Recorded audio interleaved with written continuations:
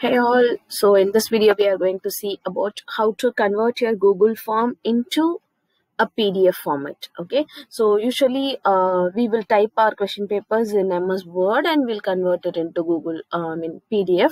Suppose if you have prepared your question paper in Google form and if you want to make it as a printed format like in PDF form or in Word form, you can do using these setups which I'm going to show now. Okay, for that first you have to go to drive.google.com where your form has been saved, Google form has been saved. Okay, now in my previous video I've explained how to create a Google form.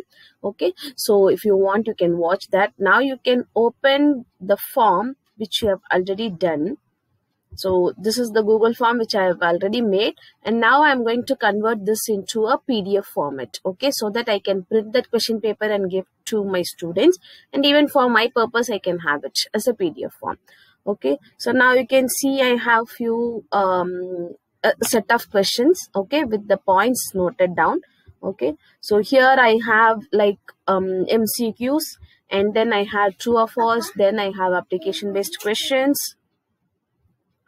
So now we are going to convert this into PDF form. Okay, so for this first you have to go to this three dots which is present over the right side top corner.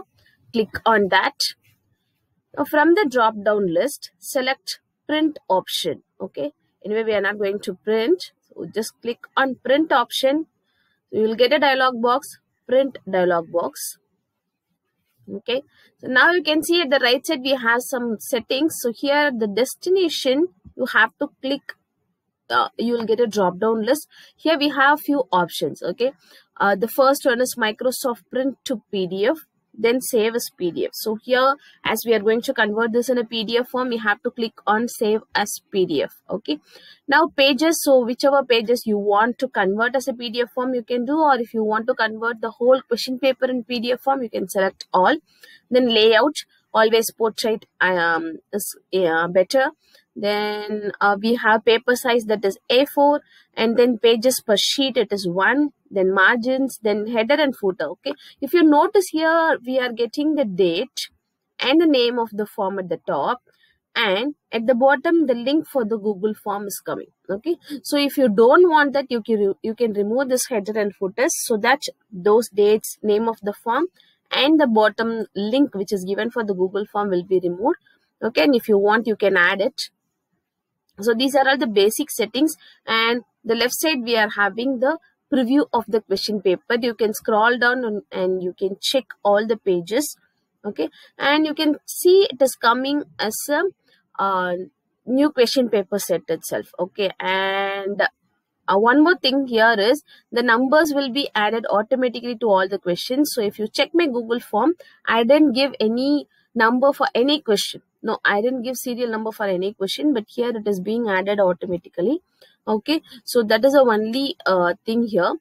So we can check all the pages. Okay, now it is coming along with the page number. If you add header and footer, it will come along with the page number. So now I'm just going to click on save. It is being saved. It will take a moment as it is being converting the Google form into PDF format. It's been done, and it is asking where you are going to save it in your computer. So it is there in the desktop. I'm just clicking on desktop and save. So that's it. Your Google form has been saved as a PDF format. Now let me show you. So yes, here it is, class 8 computer science Google forms. I'm just opening it. You can see the logo itself showing it as a PDF file. Yes, here's the file, PDF format. Okay, and the only drawback of this is we'll not get this form along with the answer key. Though we have entered the answer key in the Google form, we'll not get it. Okay, suppose if you want to make it, you can make a copy of the same, and you can go here. I just opened this in Microsoft Edge. Okay, so just go here to the draw button. Okay, so if you click in this, we'll get a set of colors. Okay, and you can increase the thickness or decrease the thickness. Okay, select any color and you can mark the answers manually in the answer sheet. I mean question paper itself. Okay, so first page is having the personal details of the students, so I'm just leaving it. From second page you can start marking the answers, but this you have to do it manually. Okay, I'm just making a mark over here, and then for the next question it is something else. I'm not reading the question, I'm just marking it, so that when you are printing it you will get the answer printed along with this. Okay, so this is how you can mark the answers in the question paper, but you cannot make the Google form to print your answers along with the question paper. Okay, and finally you have to save it. A new form will be saved. Okay, so before that you have to make a copy of it. That I didn't done. So that's it. So if I open this, I can see the question paper along with the answers I have marked, because I didn't make any changes. I didn't make a copy of the original file. And here is the question paper. See, made along with that. If you want, you can make it, or you can simply leave this as a question paper as a printable form.